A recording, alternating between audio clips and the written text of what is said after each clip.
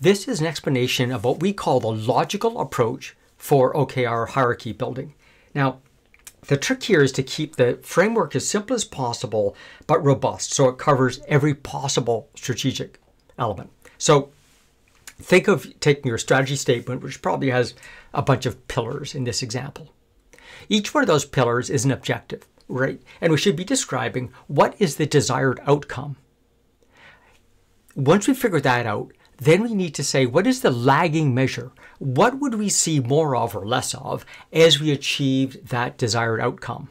The lagging measure.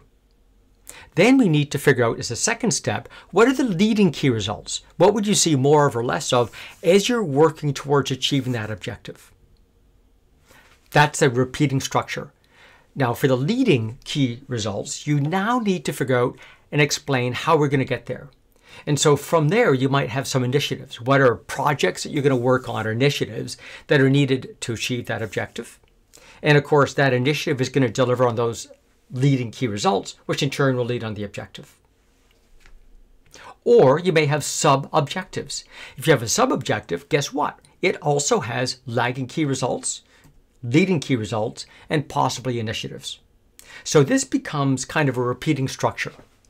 What's the lagging key result? What's the leading key result? Then explaining how we're going to get there. And that is a repeatable structure that we'll use in every single instance. Let's take a practical example from healthcare. Let's say one of those pillars are about providing exceptional care.